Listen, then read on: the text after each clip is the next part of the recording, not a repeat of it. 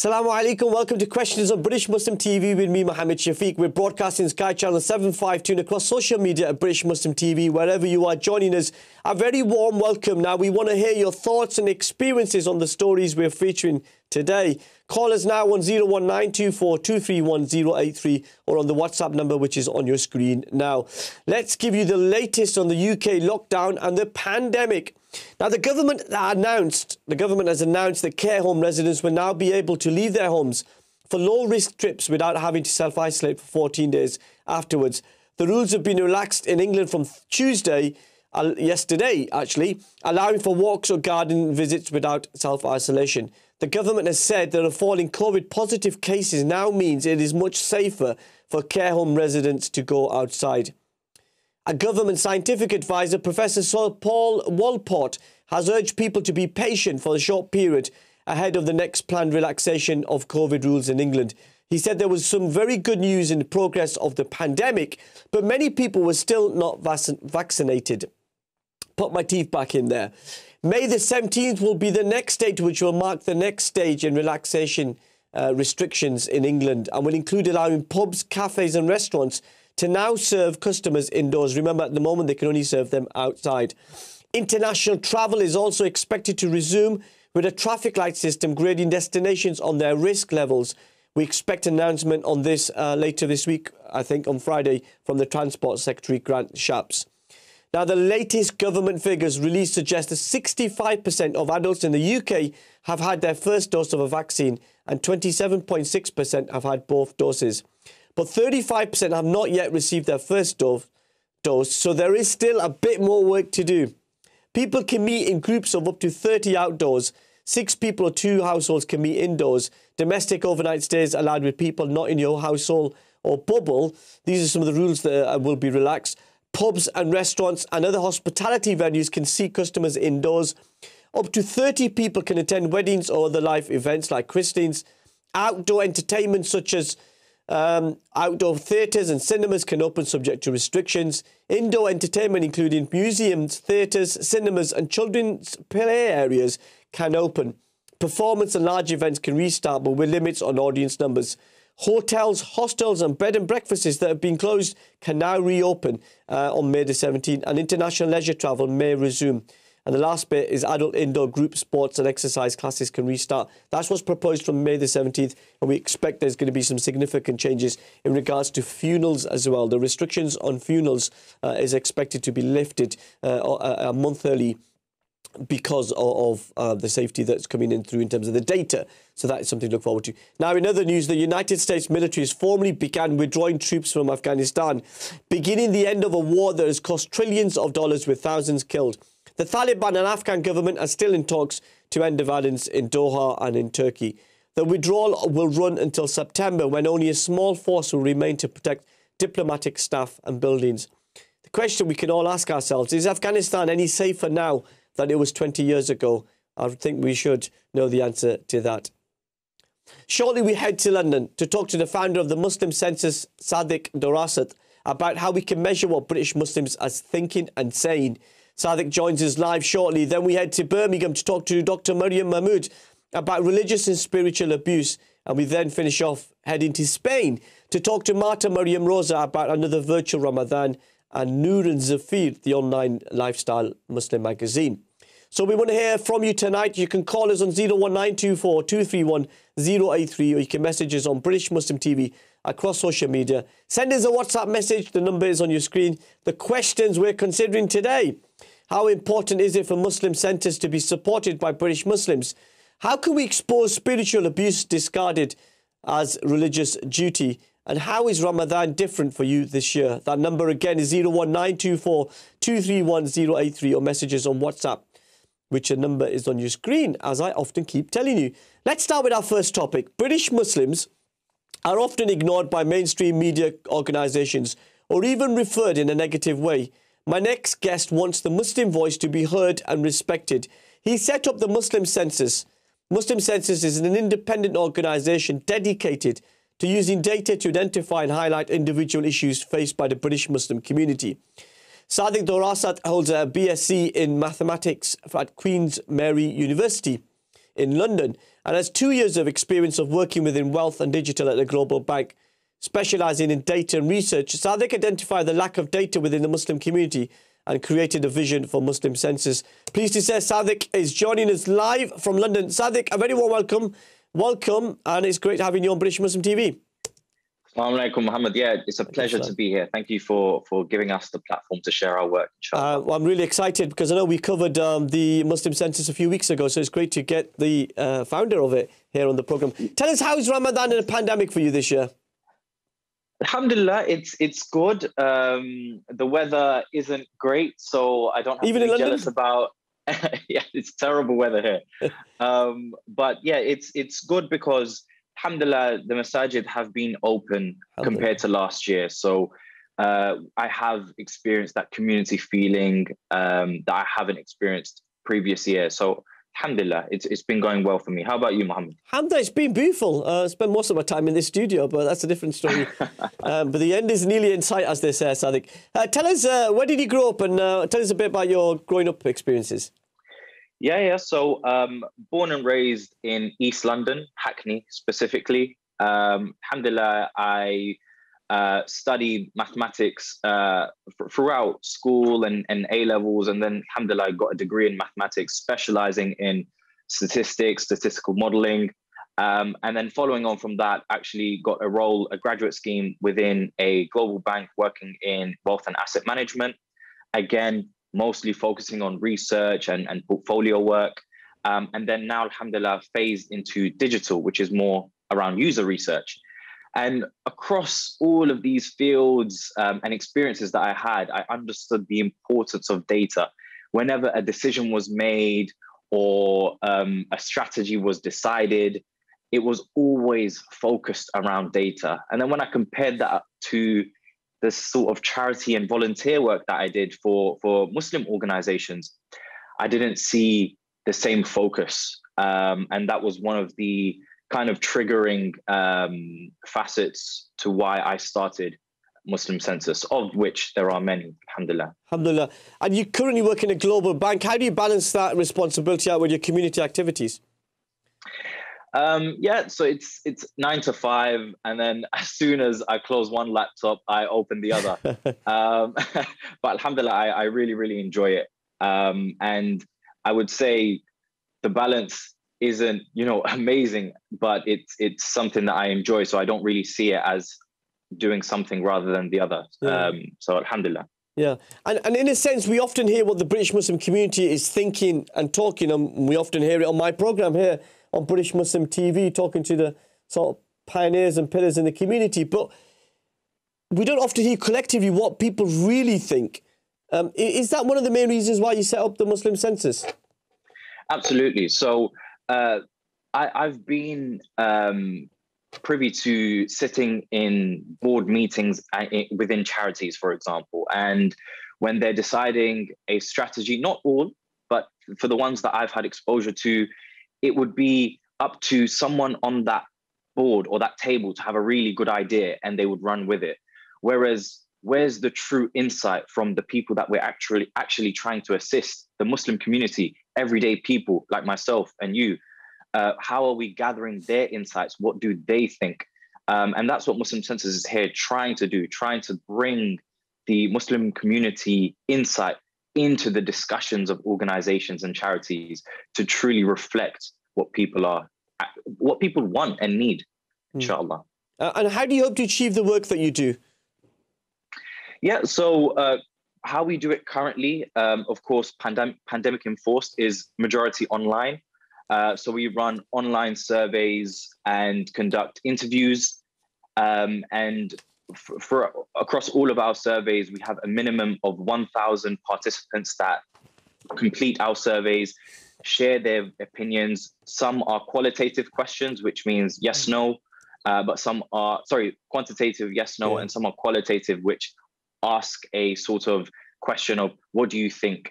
And we allow people to express themselves within our surveys. And then we, of course, conduct the analysis to derive the key findings. Yeah, we're coming close to our first break, but just tell us, how do you fund the organisation? Where's the funding coming from? Yeah, so what we do is initially it was completely bootstrapped, which means it was funded by myself and the co-founder. But now we run commissioned studies. So, for example, we did a study for Ramadan at work, Muslims' experiences within the professional sector, and we were sponsored or we get commissioned to actually run these studies. And that's how we facilitate and fund our community work. And what's the general reaction been from British Muslims to this important initiative? So initially, and quite rightly, when a new organization pops up, there is suspicions around the motives, who's behind it, and absolutely that should be the case. But once we break down the barriers and show how transparent we are, what we are here to do, what we are here to achieve, alhamdulillah, the response has been really, really strong. We've been featured in many different publications, The Guardian, Al Jazeera, Huffington Post, as well as Muslim organizations such as Five Pillars, British Muslim TV now, Islam Channel. Alhamdulillah, so the reaction has been positive amongst the community so far. Yeah, and a real sense that people understand the importance of this work because, finding what the pulse of the Muslim community is, what the conversation is in the dinner on the dinner table is really important. Absolutely. And when we look at, for example, there are statistics out there for UK averages, but what we've found and what several other reports find is that for certain demographics, be that ethnicities or faith, the picture is completely different. So we are here to give a truer representative of the Muslim community, inshallah. Yeah, well, that's what we're going to do. I know, Sadiq, you're going to stay with us. We're going to take a quick break, and when we come back, we'll carry on the important conversation with Sadiq Dorasat, who is the founder of the Muslim Census, which is really important. But the other story which is breaking in the last couple of hours that I thought I'd share with you, if I can get it on my... here we are. So this is the... if you remember, Donald Trump was banned from Twitter and Facebook and Instagram. Well, today the Facebook Oversight Board, which is set up to look at decisions Facebook makes, have upheld Donald Trump's ban, but asked for Facebook to review the ban within 6 months and not make it a permanent ban and don't treat him any differently. So that's coming in from Facebook. We'll take a break. When we come back, we'll carry on the conversation with Sadiq. Join us on the other side of this.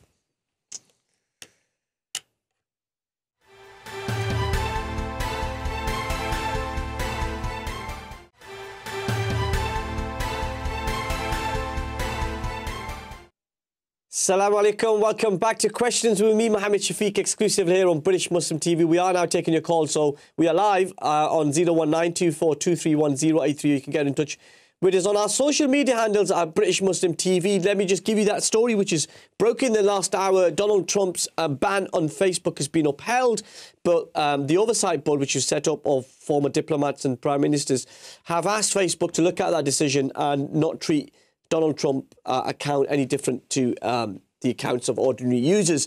And it also talks about the sense that where did this come from? If you remember the insurrection where the protesters, Donald Trump supporters, stormed the US Capitol Congress building on January the 6th, and Facebook, Twitter, Instagram took a decision, and YouTube took a decision to suspend or permanently expel Donald Trump from that platform. But that's the story coming in from Facebook. But Sadiq Dorasat is still with us. And we were talking before the break about the British Muslim Census, so we'll talk about that in a second. But Sadiq, we've got a caller. Let's see who's on the line. Assalamu alaikum. You're live on British Muslim TV. Wa alaikum salam, my brothers. My name is Amir from Bury, Manchester. Hi, Amir. You okay? Yeah, not bad. Just listening to Sadiq and yourself, and you just inspired me to call. Really. Oh, excellent. More like him, he inspired you, not me. But that's a different story. Tell us, what's your question or your comment, sir? Yeah, so basically, I looked at the Muslim census, and I thought to myself, there was a census done in the British newspapers, and it was regarding the ethnic minority being subjected to, shall I say, a higher percentage to shall I say, the white and the. This is a 3.5 times higher to get COVID-19, which is actually in the report. Right. It's one of my next questions. Yes.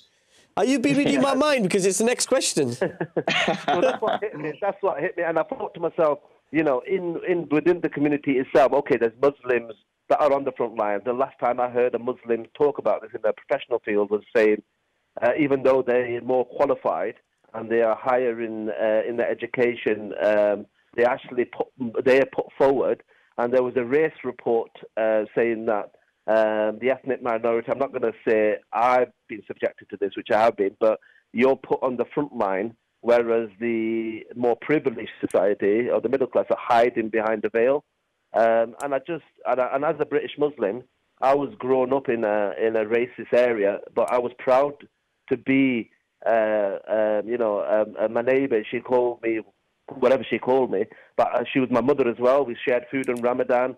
We left the doors open. We was in that sort of Benny Hill sort of society where the British Muslims were all part of the the culture, the church, and it was all part of a community. Now it's more there. Your Bengalis are there. Your Pakistanis, Mirpuris, and there's Batans, and they've got their own segregated mosques.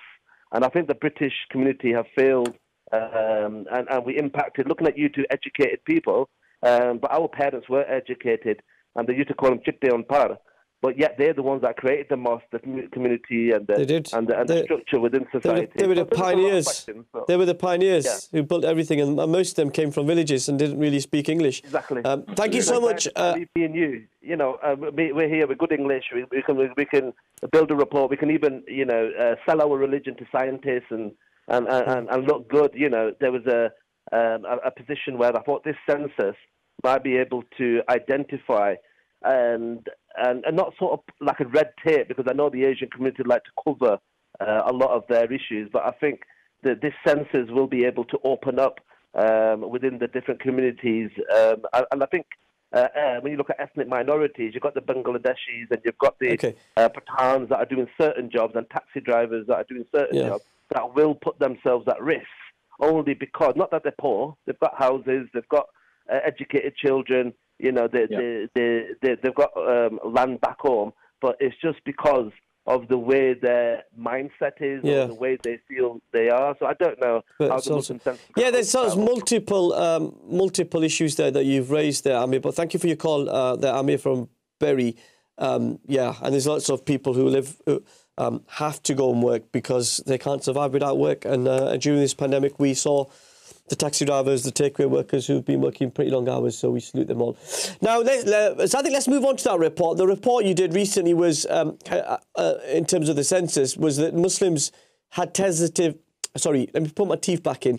Muslims have tested positive for COVID-19 at a rate 3.5 times higher than the national average. Were you shocked by this?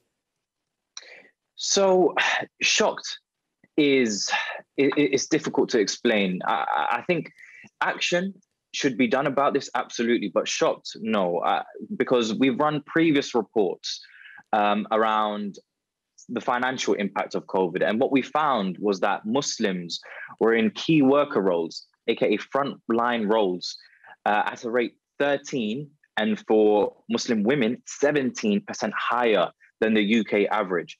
So, in essence, Muslims are in the front line, more susceptible to contracting the virus.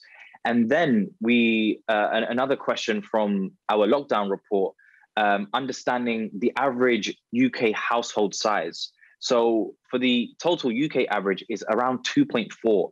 However, for Muslims, it is almost double that. So in essence, you're on the front line, more susceptible to the virus, and then you're bringing it home to more people that isn't factored in when you're looking at UK averages and the typical non-ethnic minority person who doesn't have the same experience. So no, I wasn't surprised by that. It's a worrying statistic. It supports the research done by the government, following on from the high death toll for ethnic minorities. And absolutely, this needs to be looked at, especially with the vaccine uptake as well. Yeah, well, we're just going to come on to that. Early on, we saw BME take-up of the vaccine quite low before Christmas and in January compared to their white counterparts. But actually, the latest figures from Public Health England suggest that for Pakistanis, for example, it's gone up now to 92% from a low point of 54%. That's a massive achievement, and down to lots of people in communities making an impact and doing their fair share of heavy lifting. Absolutely. I think what was very, very interesting was in December, January, there was a heavy narrative, early parts of February, around BAME hesitancy, and rightly so. But what we saw was the community. I'm talking organizations such as BEMA, MCB, massages across the country. They took that as a action to support themselves within the community. And as you can see now, uptake within these ethnic minority groups are actually higher than the white average now. So that is absolutely a success story following on from this pandemic. And so have you shared your report, that particular one about COVID and the BME communities, with the government and the NHS, and what has their response been? Yes, we have. And alhamdulillah, we've been involved in discussions and working groups.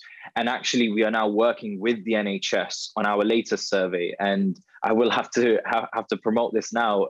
Sure. If you visit our website, we are currently running a survey around vaccine uptake and vaccine strategy for the future phases. So focusing primarily on the 16 to 35 age demographic and understanding what are their concerns. So if you do fit that category, please visit our website and complete that survey, because this is being directly fed to the NHS, inshallah. Yeah, and so pick up that point with Amir, talking about what can we as British Muslims do differently personally and learn the lesson from what we've acted in this pandemic. So I think this pandemic has forced us to advance, and it is a positive. Of course, lives have been lost, and we have to factor that in. But the situation where we are now, we are taking healthcare more seriously. We are taking other facets of our faith more seriously. Even mental health. A study in from our latest report factors in mental health. And what I encourage is those conversations to be continued, and those conversations with your local GP, your local MP, your councillor, to ensure that Muslims are factored in, just as how they have been factored in for the vaccine, for all future academic, healthcare, both mental and physical. We should be factored into these discussions to understand the nuances of our community. Let our front leaders, our leaders of our community, be privy to those conversations, because they're the ones that are best put to understand and facilitate the entire Muslim population of the UK, which is over 3 million. So I encourage Muslims to just keep having those conversations. Yeah, keep having those conversations. And you know what Amir was talking about, there is deprivation, there's multi-occupancy in households, there's low-paid jobs, rather than just COVID having a negative impact on communities. Yeah, I mean, if we look at it even pre-pandemic, almost half of the Muslim population lived in the 10% most deprived areas in England.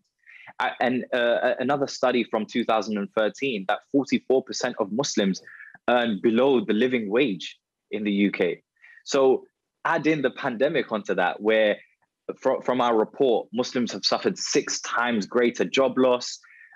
They've fallen into poverty. At 1 in 5 Muslims have fallen into poverty, which is 10 times greater the UK rate. But it's a tragic scenario, and it's up to Muslim organizations as well as non-Muslim organizations in the government to facilitate and support our community with upskilling work, looking at for graduates, because that's the biggest concern on graduate jobs and the graduate job market, facilitating and supporting the Muslim community, inshallah. My final question, Sadiq, you'll be pleased to hear.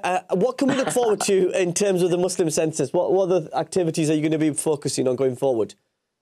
So we've seen already in our short time of existence the demand for insight from ordinary Muslims.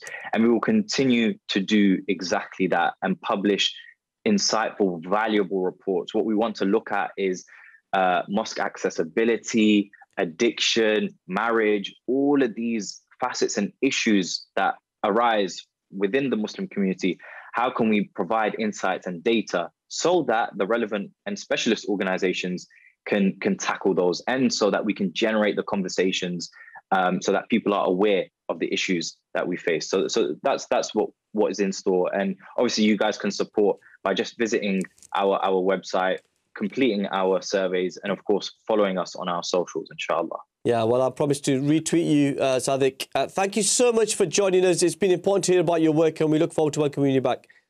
Thank you for having me. Assalamu alaikum. Assalam. We're going to break for Azan Asr in London and surrounding areas. Wherever you are in the rest of the UK, please follow your local timetable. We'll take a break, we'll come back, and we'll move on to our next topic. Join us on the other side of this. Assalamu alaikum.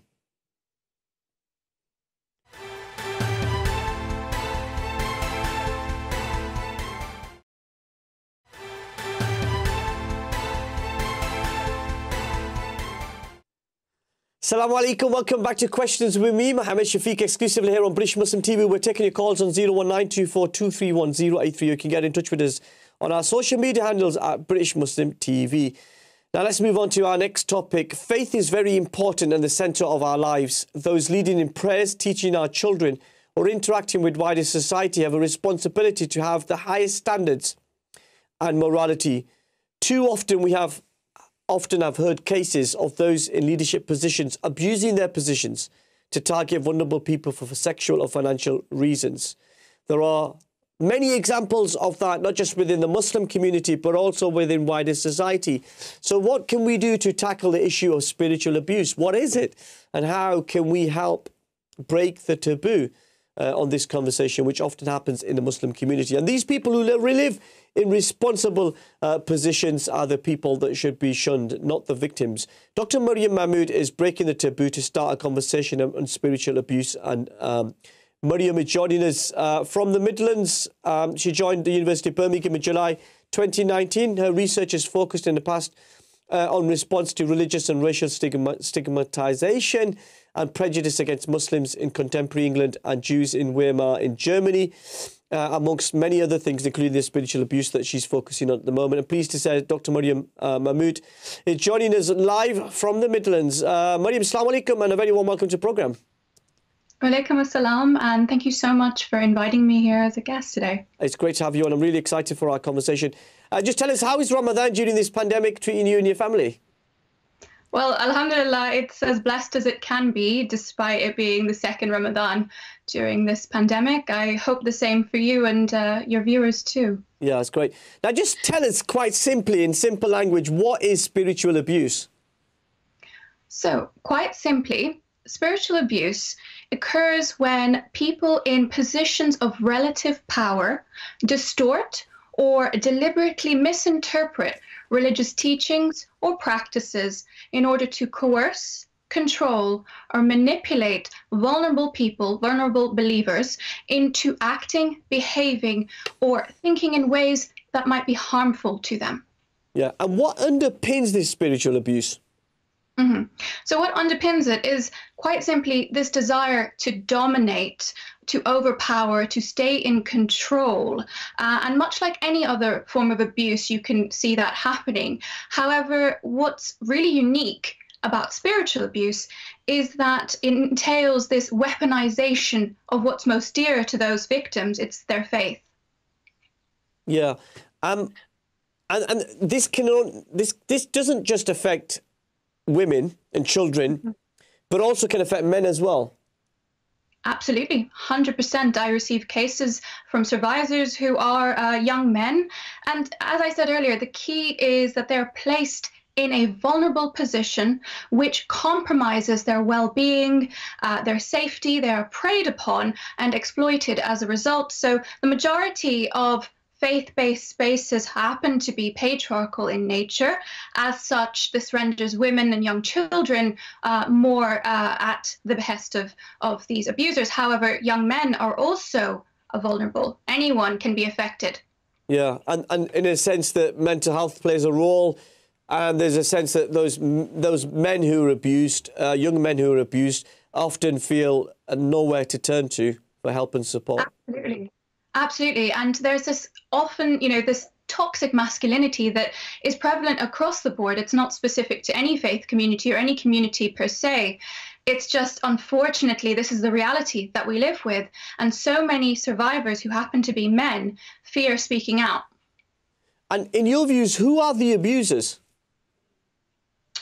So as I said, anyone in a position of relative power to the victim. So this usually in the context of faith-based spaces means male figureheads, because they happen to have the most power relative to people in these community spaces. So you're talking about imams here, peers, scholars, teachers? Yeah, honestly, it could go from anywhere in the home. So this could even be fathers, uncles, grandfathers. It's not necessarily just in the position of, mosque-based or faith-based spaces in the sense of places of worship, but school teachers. It can be anyone who is in a position of power, and it depends on the relative level in comparison to the victim. So, if somebody has a level of authority, doesn't mean that it's not really about what they look like. It's about what they do with that power. Yeah, because we know a number of cases that we've had in recent years in which a minority of imams, so-called peers, spiritual leaders, who carry out this abuse sometimes will claim it's consensual. Yeah. And that somehow then normalizes that behavior, doesn't it? Absolutely. So spiritual abuse perpetrated by faith leaders, or as you mentioned, spiritual leaders like peers or even scholars, we've seen in our lifetimes too many to count, unfortunately. And quite often the reaction is one of complete denial initially. Yeah. However, once they do feel that they need to own up and they have to admit, given the pressure mounted upon them by survivors as well as campaigners, they claim this, that the victim has consented. And what they're doing in saying this is three things. They are not only perpetuating victim blaming and absolving themselves of responsibility, they're hiding behind secular legal frameworks, which many of them would usually ridicule and mock as being haram. Yeah. And now suddenly it's okay because it's providing that veneer of for them to escape through loopholes in the law. And finally, they shroud their sins in a number of supposed good deeds that they have committed in the past to leverage their standing in the community. And often we'll hear calls from within community spaces, unfortunately, that are along the lines of, we should cover the sins of our siblings in faith. And of course we should, but this shouldn't compromise the safety and security of individuals who are victims. And it doesn't apply to sins that entail directly oppressing or harming other people. So we need to distinguish when we say these things. Yeah. That's the key point, isn't it, Dr. Maryam? If you're harming another human being, then Islam compels you to take a stance and stand up against injustice. We seem to forget what our faith says about these sort of crimes. Absolutely, 100%. That abusers exploit religious teachings initially to enact the abuse, but also doubly so because they try to cover their tracks using faith. So as such, as you said earlier, they normalize and oftentimes we become desensitized from these things, from spiritual abuse. Almost when I receive cases of survivors, often people in the community, when I do outreach work, I'm told this was an open secret. Yeah. And now I'm just really disappointed that it's come to this. It's quite rather unfortunate, but there is still time and there's so much more we can do.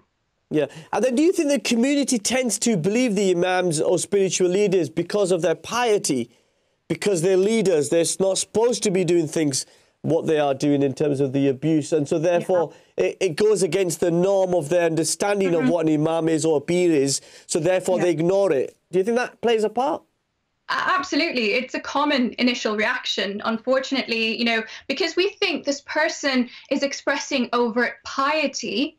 They're somehow closer to Allah subhanahu wa ta'ala. And while our faith stresses that we must respect and have adab and ihtaram with these people, with anyone almost, as you said quite rightly, it also implores us to stand for justice, to stand for truth, for the haqq, and to be against any forms of oppression, even if the perpetrators happen to be our own family members. And in a sense, our silence collectively as a community to these issues usually contributes to the isolation of victims and their families and their situation. Completely, completely. And hence why the campaign that I'm running at the moment is called Breaking Silence on Spiritual Violence, because this is essentially the first step in countering and tackling these abuses. Yeah, and there was a case recently in the last few years in Birmingham, obviously we can't name the person, but a huge peer who used criminal gangs to stop victims speaking out against his sexual abuse. What can we do as a community to make sure that that sort of person is ostracised and, you know, kind of deflocked as they are in the Christian church to make sure that they never serve in a public role ever again? There's so many ways in which we can tackle this, but, you know, each and every one of us has a role to play, and it starts in the home. It starts by speaking to young people, speaking to those who are most vulnerable about these issues. And once we become vocal about it, I can guarantee you there will be so many cases that we were quite unaware of. And that's the sad part, that this is brewing within our own community. And the same way we teach young people about harms of bullying and racism and even misogyny, similarly, we should teach them that it is not okay for someone to use or abuse you simply because they have shrouded their activities with the veneer of the faith. Yeah, and how important is that moral standing of our leaders, our imams, our beads, our community leaders, our mosque leaders, to tackle this issue, to have a certain moral standard that we have a zero tolerance of this sort of behaviour? You know what? This is absolutely imperative that they have this moral standing, because, of course, they are our role models in a way. And as someone, so as you mentioned earlier, I am an academic at the University of Birmingham, where I train faith leaders to one of these challenges happens to be spiritual abuse. So obviously, you know, you can be a graduate of the best seminary in the world, you can be the most knowledgeable of your faith, but if you do not know how to implement this in your society, then you know, it's a huge, tremendous loss to not only your faith community, but to the wider society as a whole. Yeah, I don't know how long we've got, but let me ask one more question and then we'll take a break. What do victims need to do? What do we need to do as a community to provide that safe space so victims feel confident that when they speak out, that they will be listened to and supported? Right. So I'm glad you reframed the question. It's not, the onus is not on the victim. Absolutely. Because often they suffer the most stigma and shame. So what we should be doing, we don't want to extol this immense emotional labor upon them. So the person is dismissed because they're often rendered un-Islamic. You know, so what we should be doing is to help them deal with the trauma that they have, and we shouldn't be silencing them. Quite often what happens is when campaigners stand up, unfortunately we're told that our community already suffers from immense Islamophobia, which is really very true. I mean, I've spent almost a decade researching Islamophobia in Britain, so guaranteed that is... Dr. Maryam, just stay there. We're reaching the stage where we need to go for a quick break. I know you're going to stay with us. A really fascinating conversation. I'd love to hear your thoughts as well. 01924 231 083. We'll take a break, come back, carry on the conversation. Dr. Maryyum Mahmood from the University of Birmingham.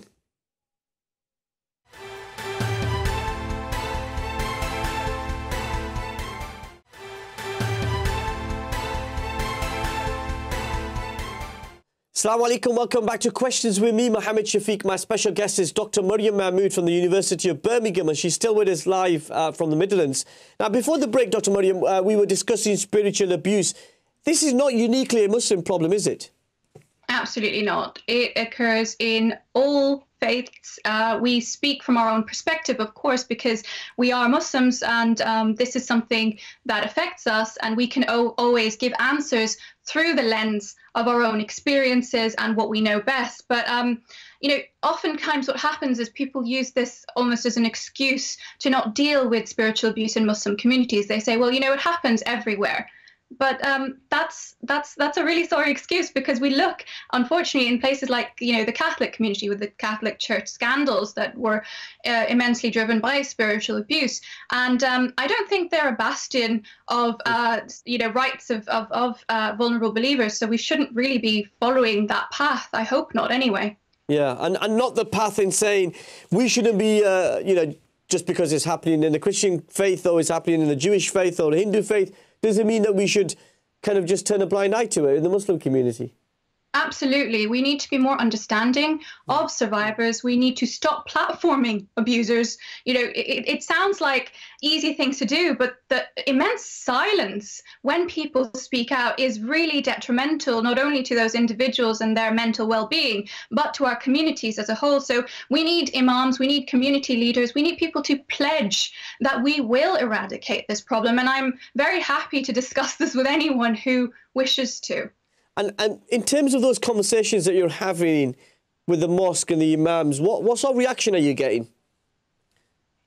So alhamdulillah, you know, people are really, really receptive. So I think I should just kind of frame what I'm doing for your wider audiences. Please, yeah. I'm one of the young religious leaders on the United Nations Alliance of Civilizations Eden program, which empowers young voices in interfaith. So this, for me, I was already campaigning for spiritual abuse, ending spiritual abuse, but this campaign through UN-approved training has been immensely useful, not only to me, but to my community. So obviously I teach, as I said, I teach imams and all faith leaders about these problems. So my campaign isn't just geared towards Muslim communities, of course, because I am a practicing Muslim, it will affect those most, but I'm here also for other communities. I work closely with Orthodox Jewish communities as well as Christian communities so that we can work together and learn from each other. Yeah, that's really important. Now, let's just move on and talk a bit more about you. You do some really great YouTube videos, which I was watching yesterday. Tell us about that. Thank you so much for your kind comments. Yes, I create a lot of materials such as videos, infographics, spoken word content on my YouTube as well as my Instagram for the purpose of greater religious literacy and, you know, tackling taboo issues such as misogyny, spiritual violence, racism within religious communities. Because, you know, as an academic, I find often we're sitting in ivory towers. What use is our work if it's not being applied in ordinary everyday settings? What use is it if there's no social impact? So that is what drives me. Yeah.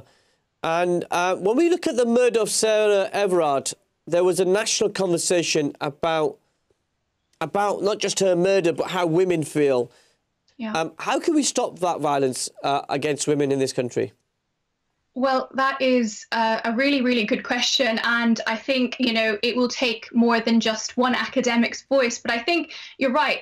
Violence towards women globally is endemic. And what we need to be doing is offering solutions that are contextualized. So we, you know, address spiritual abuse or violence towards women that is driven by spiritual abuse, for instance, in faith settings, with the sensitivity and the due respect. So I'll give you an example, actually, of something that's happened recently as a result of campaigning.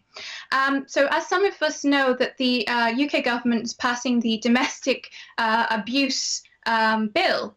And for the first time in history, we've had that a case where, well, not a case, but this clause almost, excuse me, because my legal language probably isn't appropriate. But what it says is that in this bill, any Jewish man who refuses his wife a divorce will automatically, that will be seen as a form of domestic abuse.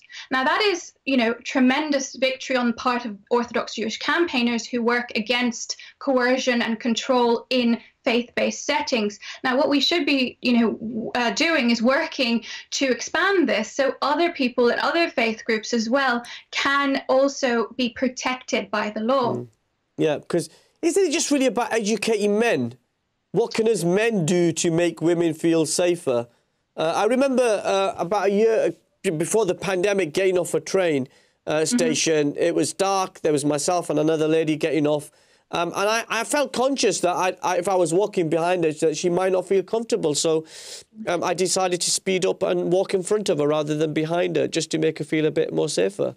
Is that the sort of things that we need to have a conversation with ourselves, with our friends, our sons, our nephews, and not say, oh, this is because of how a woman dresses, or what's a woman doing out so late, you know, blaming the victim. You're Am I making sense? No, you very much are. I was going to say that, you know, we need more allies, and you've given a perfect example of what you can do in your everyday. But I think I'm just going to add a caveat there. Sure. And I'm grateful that you didn't say what should survivors do or how should survivors help us, because often what happens is that we have a lot of male allies, or so-called allies, within our communities who will say, you know, what should I do? Just let me know how I can help.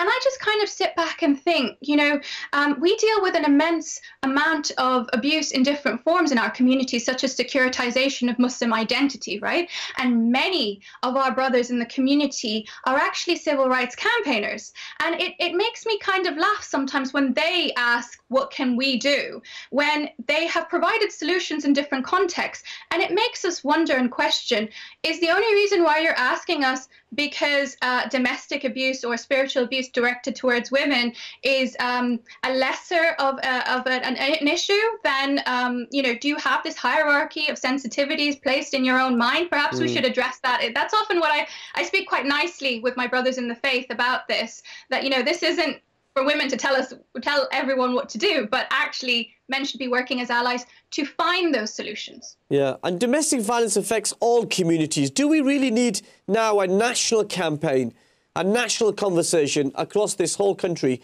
to stop this type of abuse and violence?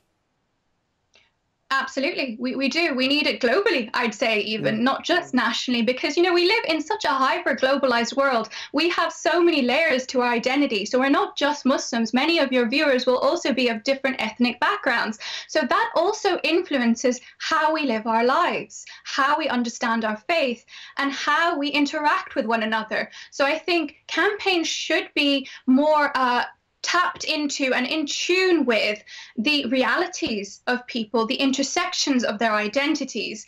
And that's why I think it's not just one campaign, but several different segments to that are driven from the bottom up. We need people within communities leading the way, as opposed to being imposed by, you know, various different external forces. Yeah, and now I see you, Dr. Maryum Mahmood, as a real strong role model for my daughters, my 4 daughters. How important is education for women? To look at you and all that you've achieved and contributing, how important is education for our Muslim women? Thank you so much for such a kind comment. I really, really respect and appreciate that you think that of me. I think education is a key. It is one of the many keys to liberating and emancipating from many sort of destitution and in poverty as well. You know, so I think knowledge is definitely one of the ways in which we can empower women, but also it leads to financial stability as well, which that guarantees in a way that they will probably be a bit more confident, inshallah, we hope. And also it teaches, well, when we talk about education, we should kind of say that this isn't just education in a secular sense, but also teaching them appropriately about their faith, and that there are certain cultural trappings that they shouldn't be falling into, and how they should be aware of their rights and their responsibilities. Yeah, and when you look at women in history, which women inspire you? Gosh, the most inspiring women for me as a practicing Muslim woman are the Ummatul Mu'mineen. So obviously the mothers of all believers, starting from, you know, I couldn't place them accordingly, but obviously Bibi Khadija, Bibi Fatma, Bibi Aisha, Zainab, all of them, Bibi Asiya, and of course, my own namesake, Bibi Maryam. So obviously all of these women are vital in their own way, because each of them has a unique story. You know, often a lot of non-Muslims will ask, well, you don't have any women prophets in your faith. And you're kind of thinking, well, you're putting a lot of, responsibility on the shoulders of a prophet. It takes a whole village. It takes an entire community. So why are we stressing on the fact that we need to have women prophets? We have these amazing figures who have had tribulations in their own life, and they've overcome them with the divine, well, often divine intervention, but also seeking the support of Allah subhanahu wa ta'ala, and actively, guarding and protecting the faith in their own way. We look at Bibi Zainab's story after Karbala, and how she kept the faith going. So I think, that's from my own faith. And then obviously look around us today, we have other women who inspire us, like Black rights activists, ranging from, Bell Hooks, who's a scholar, and Audre Lorde. So there are so many places that we can look for sort of inspiration. Yeah, what a powerful answer there, Dr. Maryyum. My final question, what message do you have for our viewers about spiritual abuse?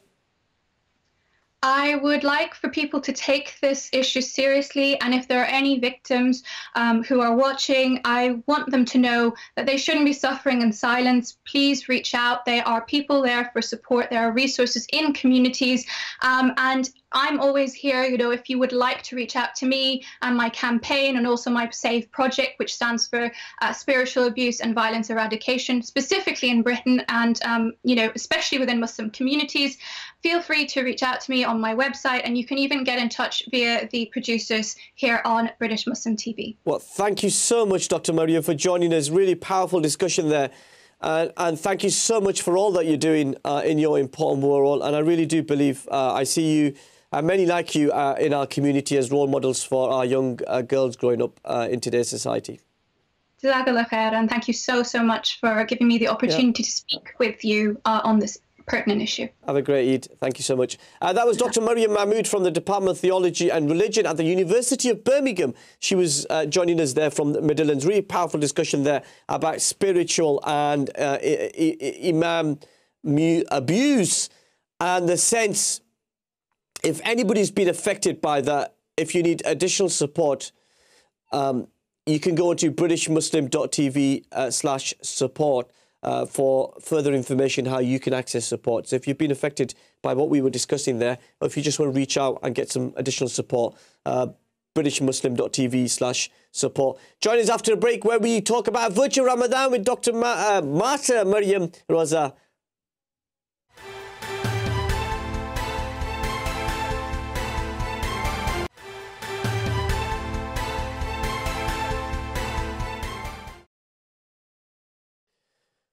Assalamu alaikum, welcome back to Questions with me, Mohammed Shafiq, exclusively here on British Muslim TV. Let's move on to our next topic. Just before we do that, remember the number is on your screen, 01924 01924. I should know this number, 01924 231 083. Now, as the COVID-19 pandemic lockdown continues to restrict large events, face-to-face events, the online and virtual sector is growing and growing massively. And some of us are asking why this should now become the norm, even after restrictions are lifted later on this month here in the UK. Now, Noor and Zafir is a lifestyle magazine which organised the Changemakers event online in March of this year via Zoom. Marta Maryyum Rozsa is the founder of the Noor and Zafir magazine and is providing sessions virtually throughout Ramadan. I'm pleased to say Marta is joining us live from Spain. Marta, very warm welcome to the show. Great to have you back. Thank you so much for having me. Tell us... it's great to... Yeah, it's great to have you. How is this second Ramadan in the lockdown treating you and your family? Well, it's a bit of an unusual one, like for many people I know. It's not even because of the fact that we are, separated from all the loved ones or, family and friends, but... I don't know. I think it's just many different ways, just different than it used to be. Yeah, and you get a sense you get more time to focus on your religious and spiritual needs while staying at home. Is that the same for you? Yes, definitely. I mean, we do have the time, which we are not wasting anymore on traveling to, one or other place. Yeah, so you're at home and you'll be able to kind of interact with your family members and get closer to Allah. Now, I know you were here in February previewing the Muslim Changemaker virtual event. Tell us, how did they go? Well, I have to tell you the truth, it went all very well. And the event itself has been visited by people. We had guest speakers from the US, Canada, UK, many different European countries, the GCC, and we had some speakers from India as well. So it was a great event. We had 50 speakers, 50 partners from all over these geographical regions. The topics were ranging. I mean, as you're very familiar with, maybe some of the people who are listening or watching now as well, from fashion, lifestyle, sports, business, health, food, obviously, parenting. A lot of interesting topics were discussed during these sessions. Yeah, and I had. And it all went. Yeah, I'm sorry. I was privileged to be a part of it. I was kind of facilitating a couple of 2 or 3 conversations, I think. Really enjoyed the sort of breadth. And that was the amazing thing, Marta. You had people in Canada, you had people in Dubai, you had people in the UK, all together on a platform having a global conversation, demonstrating the power of the global ummah. And I think this, at the end of the day, this we have to thank to, being in lockdown, because otherwise we probably would not even have had such an event. Yeah. It was such an obvious thing to do, to bring everybody together online, because we just couldn't move around. And then suddenly the world becomes very small. So you can literally bring all these global communities together, and then, the issues are very much the same for everybody. It doesn't, no matter whether you're in Dubai or in the UK or in Toronto. Yeah. And what did you learn about the future of virtual events? So lots of money, lots of resources spent putting together these sort of lifestyle festivals, conferences, and then we had a pandemic and people moved online. What did you learn about what does the future look like? I think a future looks like hybrid. People do want interaction, human interaction. And human interaction means that you just want to meet people, you want to tell stories, have a drink together, maybe have a bite together, try things out, look at fashion shows, listen to live events as well. I think it's more like about the experience itself when it comes to live, but I think online is here to stay. So that's why I'm saying that combination of the two will be the way forward. Yeah. It's trying to get the balances in there, because lots of money will be spent on travel. If you had to get all those people together to come to, I don't know, London, it would cost a lot of money and a lot of resource. But to have them join you virtually via their living rooms, it's a lot more cheaper. Definitely. And it's not only cheaper, it's also suddenly you can get anybody, literally you can get, so the time zones, the only thing the time zones have to be matched very well. This is what you have to take care of it. But you can have people from all around the globe sitting behind their laptops any time of the event. So this is not something that we can have had otherwise. So online events are making it easier to get together, but we don't want to have only online events, I think. Yeah. Because you can't really replace that face-to-face interaction, can you? That ability to connect with people face-to-face. Exactly. And I think it's not only that. Like when you are physically committed, when you say like, okay, I'm going to go to that event. So you reserve your whole day. You're going to go to a certain location. So you kind of dedicate your whole day, or you dedicate your whole day to that event 100%. So what we are doing with online events is obviously we can have people going, maybe from their kitchen to their living room, and then they spend some time at the event, whatever they want, but they can even as easily can get distracted by anything else. So when the mobile phones ring, or when the families need them, or something else is happening. So you have pros and cons for online events and offline events as well. I mean, obviously, when it comes to the costs, it's not to be compared when, online events are just so much cheaper and more effective, because you can get amazing group of people together at lesser cost.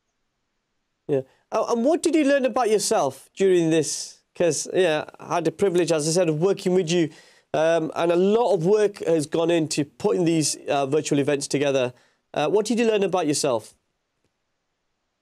Well, that's an interesting question, because this is, from this angle, I haven't even looked at it. I think I would rather say not only just about myself, but about the team, is that suddenly our global team became such a tight and well-organized team, as if we were physically in one room, you know? So we have shown to ourselves and also to the other ones, you know, across the globe, that we can be really together, and we can act as one. And I think that's very powerful. Yeah. And that's the type of person that you are, Marta. You kind of want to talk about your team rather than yourself, so we'll give you that. And in a sense, what does the future hold, do you think, for Islamic events and the Muslim Ummah trying to come together in a more face-to-face way once we get through this pandemic? Yeah, I think many people will continue. We have seen many people starting to organize events, more events, seminars, many different kind of things. We have not seen a lifestyle event like ours, but there is obviously, you know, there's going to be more people doing the same. And we also want to continue. So we are also partnering with other organizations to bring something exciting to you and to, you know, whoever is interested in Muslim lifestyle.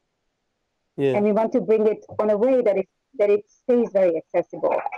So we have done, you know, tested different channels. We have done on Zoom. We have done Instagram events as well, where we had a Ramadan series. You know, we have tried different approaches, and I think it's just very exciting. I mean, you have a lot of people who are willing to participate, and they're enjoying to be, you know, part of such a program. So suddenly you can just bring amazing people, you know, together. Yeah, because in a sense, the way people kind of watch television, interact with the media has dramatically changed since smartphones came along. And people are able to kind of build their life away from the traditional method of a television. Yes, and I think, you know, internet has already done quite a, you know, big job in, you can, you know, you're not watching somebody else's programming. You can just choose yourself what you want and how you want it and when you want it. I mean, I think that's, again, like the kind of on-demand media is very much what we are, you know, kind of like getting used to. So I think when it comes to online events, the recordings will be available, and most of the events will be successful as well when they will have their materials, their videos, and their programs available later on for people to watch it, even if they have missed it maybe on that specific date. They would be able to download it, or they would be able to just log in and watch it whenever they have the time.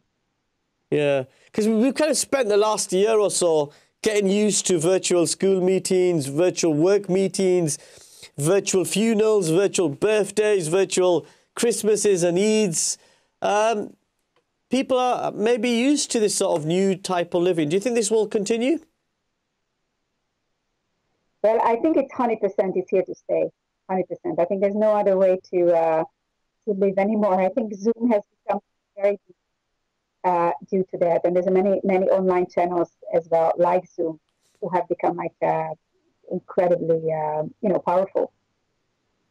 Yeah, really powerful stuff that's going on in terms of how you interact with that. And there used to be a time, Marta, where television channels just broadcast on television. Now you can watch this, as many people do, on social media, on Facebook, on YouTube, on Instagram, and YouTube, on LinkedIn as well. So there's so many different platforms people are taking their news and broadcast from.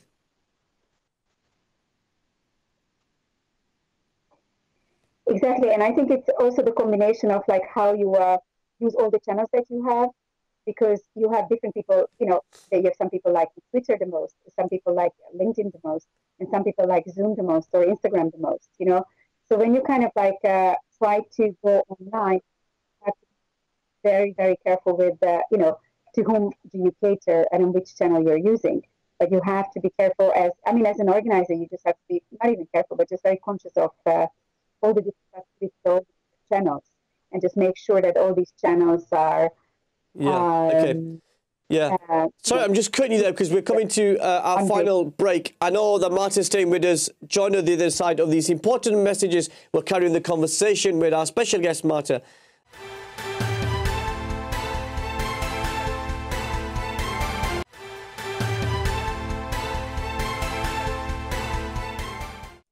Assalamu alaikum, welcome back to Questions with me, Mohammed Shafiq, exclusively here on British Muslim TV, wherever you are around the world. We hope your Ramadan is going well.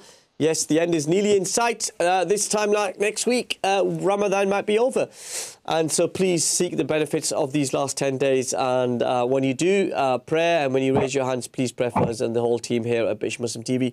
Now, Marta, Maryam, Rozsa is still here with us. We were talking just before the break about virtual conferences. But I think one of the bugbears, Marta, that people often feel about these online accesses, sometimes there's a loss of connection. Sometimes it's the quality of internet connection, broadband that people have, and that sometimes can put people off going forward. Is that a view that you would share? Well, I think, the connection issues you always can have. It doesn't matter, which part of the world you're from, whether you're from the UK, the Netherlands, Spain, India, or any country. I would say we all suffer from, bad connections. Because whether it's too much traffic, or it can be different, or just the weather is very bad, and then suddenly the quality of the connection drops. But I think technology is being developed at this very moment to make sure that when everybody's online, the connections will be strong enough, and the quality of the any kind of online events or online meetings will be amazing. Because I think it's becoming such a norm. I think a lot of companies, we're not just talking about events, but there's a lot of companies that are having their, weekly meetings with employees, or their team meetings, or their training sessions, they're having it online. So there's a lot of people, it's a very busy highway, if you can say that. Yeah, because, would you agree, we kind of now know that it works. People working from home, their productivity hasn't gone down. People joining these virtual events who potentially might, for childcare reasons, other work commitments, caring responsibilities, wouldn't get the chance to join these virtual events. And now they can. And that's been a good thing for them. Well, I think it just makes life easier, when you have the possibility to join an online event. Obviously, there is one thing, one romantic thing when it comes to offline events, is that you have some space and time in between sessions, and all those kind of things, which you will hardly have when you go online, because you are just so effective with the time that you can have meetings and events and everything just back to back, and then suddenly just you get tired of it. And there's the digital tiredness. I think there's a lot of us is experiencing as well. So I think we still have to bring the offline experience as much as possible to online, and we have to, learn, bring in a bit of entertainment, bring in a bit of, loosening things up, because otherwise it's just very heavy for everybody. Now, let's talk about the Noor and Zafir lifestyle magazine. Tell us a bit more about that. Well, we have recently launched a lifestyle magazine. It's an online magazine where we are focusing on anything connected to Muslim lifestyle. It can be about parenting, or about, makeup tutorials, or tips, and about sports, about extraordinary Muslims. We are featuring a lot of people from all over the globe. So I think the ones who are not on the spotlight, we would love to bring as many people as possible, to the spotlight.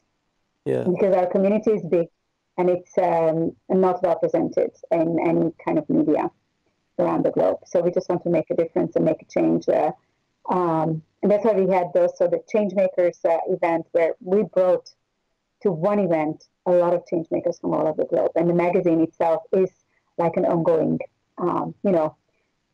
event where you would be able to tap into this amazing resource of people, organizations around the globe. Yeah, very powerful. And in a sense that this magazine kind of replicates some of the fantastic work you did in February at the Changemakers events. And how can people access this magazine? Is it through the Noor Zafir website? Yeah, exactly. So it's noorzafir.com. And then through that, you will click, below the page, you have a link to the magazine, and that's where it is. And then you make sure you bookmark the page, and then you will go get access to it anytime you want. So you can sign up for our newsletter. You can, look around in our Muslim lifestyle marketplace, where we have actually collected already like over 150 amazing Muslim brands from all over the globe who are selling lifestyle products. So take a good look when it comes to eight gifts. I'm sure you're going to find something. I'm sure they can find something. Let's open the lines and take your calls if you've got time. Call us now on 01924231083. Now, tell us more about the feedback. So you run these Muslim Changemaker events in February and March. And what's the feedback been from those who attended, obviously virtually, about what they learned from the events? Well, I think one of the biggest feedback was that people were really, really grateful and really, really interested in the topics that we have brought together. Grateful for the fact of all the very, we had very famous people, from very famous people to literally anyone, but with a special touch, and a special touch would mean that they do have a certain commitment, they do have an aim in life, and they wanted to share it with a wider audience, and they found them very interesting. So, sometimes very touching stories, sometimes very insightful, and sometimes very powerful stories were coming through. And I think people really, really appreciated that we had this mix. We made it very accessible. It was not like a conference where you would only have so-called life-size celebrities or anything like that. It was a mix of everything. And I think that has been proven that it has worked very well. Yeah. And in terms of that lifestyle magazine, how difficult is it to put out that regular magazine? I'm assuming lots of work has to go into putting it together and getting the articles and the pictures, the design, and then the sort of upload via PDF file. Yeah, exactly. I mean, we have guest writers from all over the globe, and we are obviously open to new talented guest writers. So whoever is watching us, then don't forget to drop us an email and let us know if you're interested to become our new guest writer or one of our new guest writers, because there's always people from different regions with different kind of insights and with different backgrounds that we always kind of like looking for. And, in the magazine itself, the main aim is, again, to make it very accessible, because there is no Vogue for Muslims, or there is no, women's magazine for Muslims. It's either, most of even if you look online, you have magazines which are have a religious approach, or they have more kind of like historical or empowerment approach, but not about the kind of like easygoing everyday things with that Muslim touch, which obviously there is religion, there is spirituality, there is, more than just talking about makeup and all those kind of things.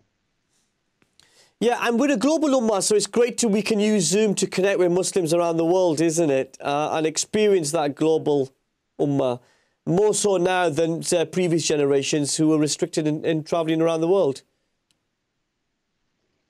Yeah, so I think also the global ummah, at the end of the day, what we have seen is there are so many similarities, At the very, we always think of like, there are so many countries around the globe and people live so differently. At the end of the day, everybody has this very similar struggles.